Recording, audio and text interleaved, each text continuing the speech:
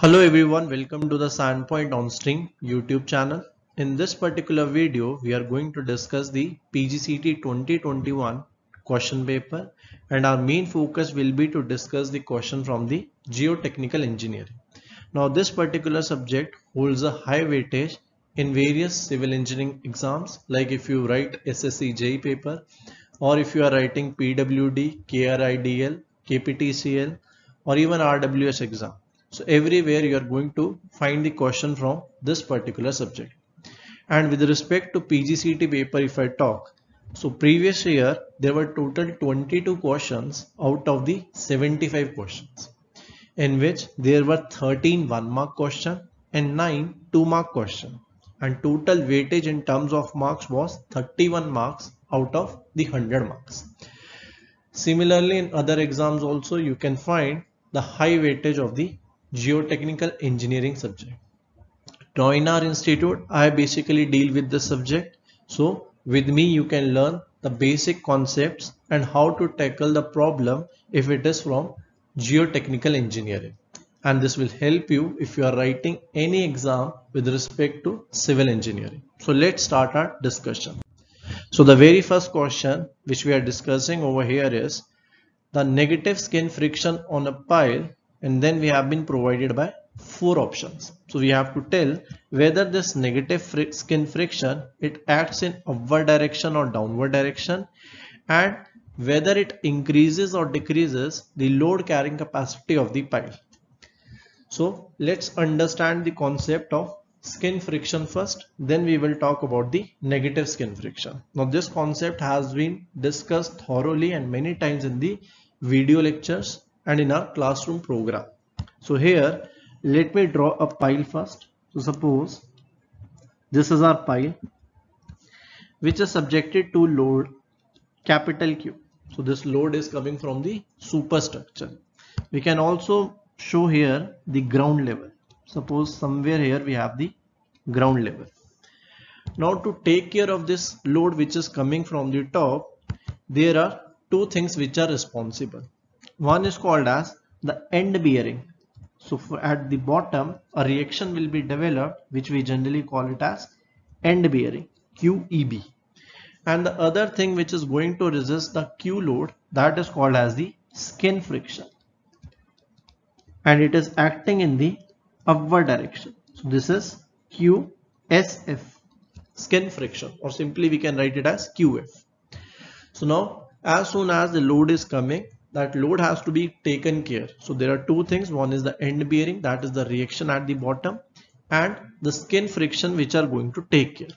Now the skin friction is acting in upward direction because when this load Q is acting in downward direction, the movement of the pile or the settlement of the pile will be in downward direction, due to which the friction will be developed in the opposite direction, that is the upward direction. So this is the basic concept of the working of the pile or the load bearing action of the pile. Now coming to the concept of negative skin friction. So for that, here we have another diagram. So second diagram which you can see here. Here if our pile is inserted in case of a soft soil. So here you can see soft soil has been provided in the top layer while stiff soil is provided at the bottom. If I talk about the previous case, in previous case the soil which was there, that was a stiff soil. It can be clay. So it was stiff soil. But now I am discussing the case of soft soil. So now again Q load has been applied. It has to be taken care by skin friction and it has to be taken by the end bearing. So at bottom we can see end bearing action is there and skin friction is also there in the bottom layer where stiff soil is there. So skin friction is acting in upward direction. But where the soft soil is present, there the things are a bit different. So in case of soft soil, what is happening when the load is coming from the top, my soft soil, it will get settled. That means the movement of the soft soil will be in downward direction. The soft soil will be moving in downward direction, due to which this soft soil will be experiencing a friction and that friction will be in upward direction.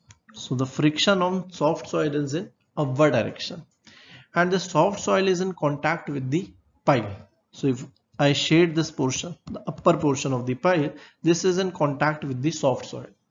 So the pile will be experiencing, so now my pile will be experiencing the friction in the opposite direction because it is in contact with the soil. So on soil the friction is acting upward, so on pile the friction will be acting in downward direction, and this downward friction is nothing, it is called as negative skin friction.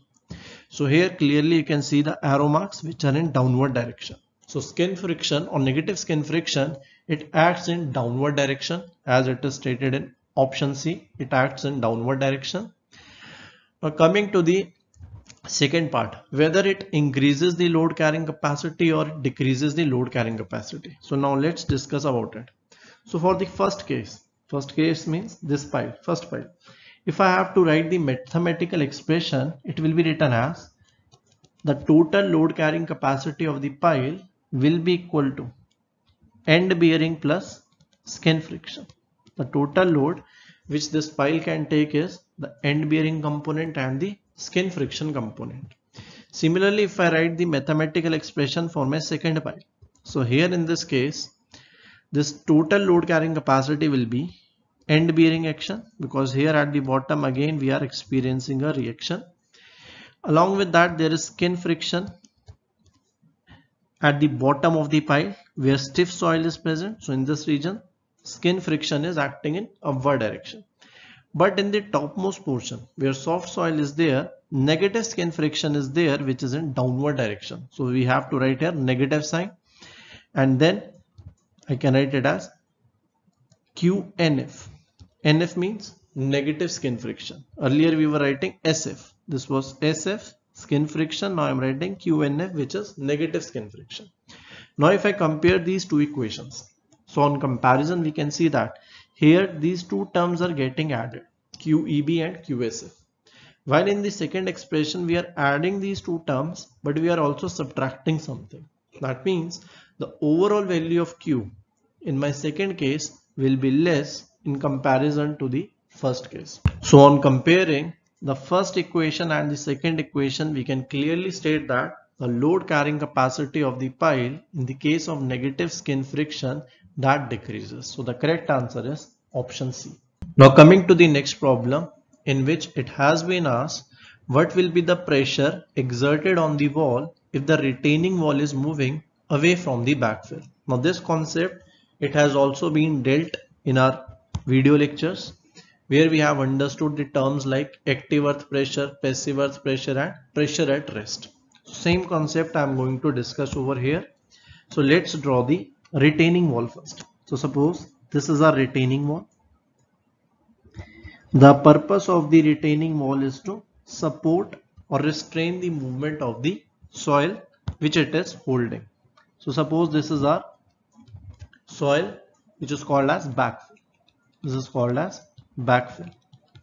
Now here there are three possibilities. Either this retaining wall, it can move away from the backfill, or it can move towards the backfill, or it can remain at its own location. So let me discuss each of the case one by one. So first case is when the retaining wall is moving away from the soil or the backfill. So this is moving away. Second possibility is when it is moving towards. So the movement of the retaining wall is towards the backfill. And third condition is when it is remaining at its original state, that is the condition of rest. So when the wall is moving away, we call the pressure that will be exerted as the active earth pressure. Active earth pressure. Second possibility is when it is moving towards the backfill.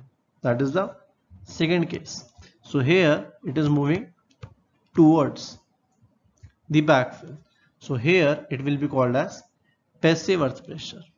And third is the condition of rest. That is, it is not moving at all. It is at its original state.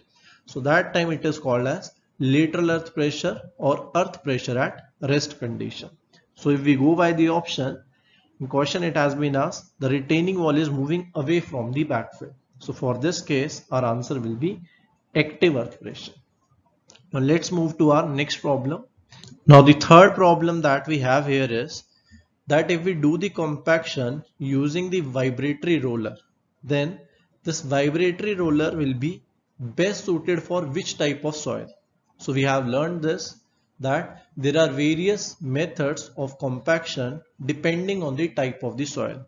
So which roller or which type of roller will be used for which type of soil, that we need to remember. Now this is very common type of question.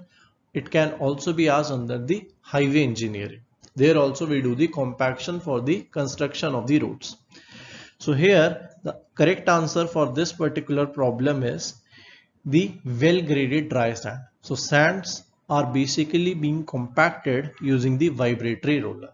At the same time, let's learn for different types of soil what are the various compaction methods.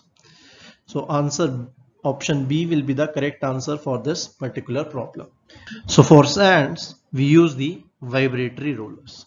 Suppose it has been asked for clay which type of compaction method we need to adopt. So for clays, we go for the sheep foot rollers. For silts, we go with the pneumatic tired rollers, and smooth wheeled rollers are used in the case of the crushed rocks or the gravels. So generally these four are normally asked in the exam, so you need to take a note of this. Apart from that, we have frog hammer, a rammer or tempers also. So these are basically used in the confined areas where the main type of rollers cannot work. So there we use these kind of small hammers or rammers. Like if we have to work behind the retaining wall, or if we have to work in some kind of trench, we have to do the compaction of the trench. So there we can take the help of the frog hammer or the rammer or tempers. Next problem is, what will be the factor of safety if our retaining wall it is about to fail due to the overturning in case of a cohesive backfill. So there are various factors of safety which we need to remember depending on the type of failure and the type of soil. So here the name of the failure is given as the failure is happening due to overturning, and the soil that is present is cohesive soil. Cohesive means clay soil, which shows the property of cohesion. So here we need to remember the factor of safety. So here a table has been considered based on which we can answer this problem. So here if the failure is happening due to sliding, irrespective of the soil, the factor of safety, this is the minimum value, we have to consider it to be 1.5. If the failure is happening due to overturning, which is the case given to us, so due to overturning in problem it has been asked. So we need to check which type of backfill it is, whether it is granular can be sandy or gravel, or it is cohesive. Cohesive means clay soil. So based on that we need to pick the value. So for granular it is 1.5, for cohesive it is 2. So in our problem it is cohesive, so correct answer will be minimum factor of safety should be taken as or considered as 2. If the bearing capacity failure is experienced, if the retaining wall is failing due to the bearing capacity, means the bearing capacity of the soil is less and the failure is happening, then the values will be 2 and 3 for the case of granular and cohesive backfill respectively. So remember this table. So based on that we can answer these kind of questions. So in some other exam you can expect that instead of overturning they may give you the bearing capacity failure or the sliding failure. So based on that we can answer such questions. Now coming to the last problem which I am discussing, although there are many more questions to be discussed, so we'll be discussing them in the coming lectures. So in this particular question they are asking us that what is the ratio of shear stress to normal effective stress. So first of all we need to see what has been asked in the problem and then we can proceed further. So they are asking the ratio of, that means the shear stress denoted as tau divided by effective stress, and this is normal effective stress. So I'm writing it as sigma n, and for effective we generally consider a bar over sigma. So this ratio we need to calculate. So for this we'll be using the concept of Mohr-Coulomb theory. So Mohr-Coulomb theory gives us an equation that tau is equal to normal stress tan phi dash plus c dash. So this phi dash is called as effective friction angle. C dash is called as the cohesion or effective cohesion. So here in problem it is already given that friction angle or effective friction angle. So phi dash value is 38 degree, and this is a cohesionless soil. Cohesionless soil means the value of C dash will be 0. So from this equation I can say that my tau is equal to sigma n tan phi dash. Further we can write tau upon sigma n is equal to tan phi dash, and phi dash value is 38. So tan 38 degree, we can substitute here the value. So from here on calculating, the tan 38 comes out to be 0.781. So the correct answer is option A for this problem. So we have discussed 5 numericals which have been asked from Geotech in this lecture. All were very fundamental questions. These are common questions which we solve in our video lectures also. So same questions we can expect in this year PGCET also, or if you are writing any other exam also. And in every question we have seen there are certain equations, fundamental equations or fundamental concepts which we need to stick to. And based on that, even if the question is modified, then also we can answer them. So in this video we will keep it till here only. The remaining questions, 1 mark question as well as 2 mark question of Geotech, we will be discussing in our coming up parts. So that's all in this video. If you have any queries with respect to any problems, you can always contact us, and the description for the courses from where you can learn the entire subject, that has been mentioned in the description. So please check the description, see the courses, see the various topics which have been mentioned in the courses, because the course has been designed based on the requirement of the exam. So whatever is needed for the preparation, SANPoint is offering that adequately. So keep learning and stay tuned with SANPoint. You can subscribe the channel to get the updates. Thank you.